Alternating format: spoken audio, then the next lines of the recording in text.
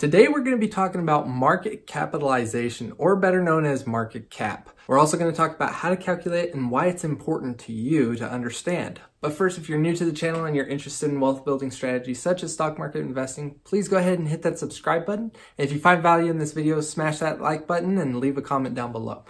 So first we want to know what market capitalization is, or market cap. So market cap is the total worth of a company's outstanding shares. Okay, outstanding shares being shares owned by the public, like people like you or I.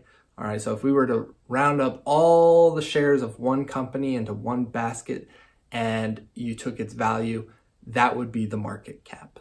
All right, so for example, you have a company that has 100 shares and each share is worth $1. You multiply $1 by 100 shares, it's a market cap of $100. Now, a market cap of $100 is very unrealistic. So let's use a larger company. Looking at a company like Apple, okay? Apple has outstanding shares of 4.5-ish billion, and its last closing price, or one of its more recently closing prices, depending on the day, is $223.97. To get the market cap, you would just take the price, multiply it by the total outstanding shares, and you come up with a market cap of around 1 trillion.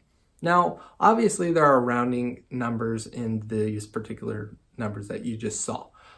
So it's not going to come out quite to $1 trillion. All right. So if we were to take all the actual amount of shares, not just 4.5, but 4.5, blah, blah, blah, blah. All right. And multiplied it by its price, it would come out to be around 1 trillion, probably a little higher. So that's what market cap is and how to calculate it. Now, why is it important? Now, it's important because it can help you understand how to narrow down what you're looking for in these companies. Now, before you understand that, you need to know there are 3 different types of market caps. All right, there's a small market cap, a medium market cap, and a large market cap. The small market cap has a price range between $300 million and $2 billion, whereas the medium has $2 billion to $10 billion, and then a large market cap has $10 billion and up. Now, with that in mind, it helps you understand, okay, well, what's the difference between the 3? Well, small and mid-market cap companies tend to have a higher risk involved, but potential for a greater return if you invest in them, if they succeed and pull through to the end.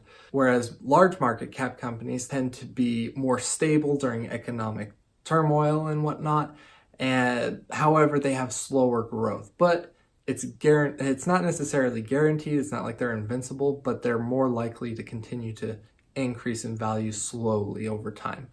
Now, specifics that I would look for with a small cap company are they niche oriented? Are they specifically focusing on a product or a service for a specific group of people? For example, I own a company called BioLife Solutions. It provides research equipment for a very specific research. And then you have the mid-market cap companies.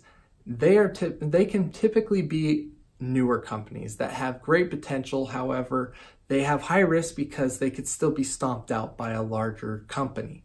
Now, if they pull through and they get into the large cap company range, then typically they will have greater returns for you, but at the same time, they have to get there. And then you have the large cap companies.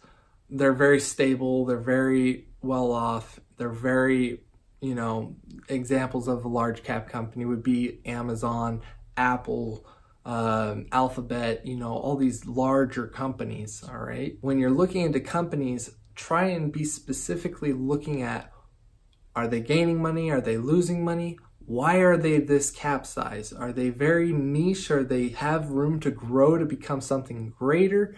Or are they just going to stay in that little section and not grow or make much more money than what they're making right now?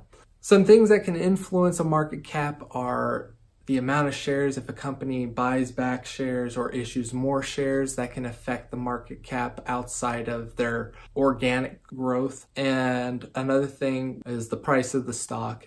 Anyways, that's all I got for you guys today. I hope you enjoyed this video. If you did, smash that like button and leave a comment down below. Also, if you haven't already, hit that subscribe button, and I will see you in the next video.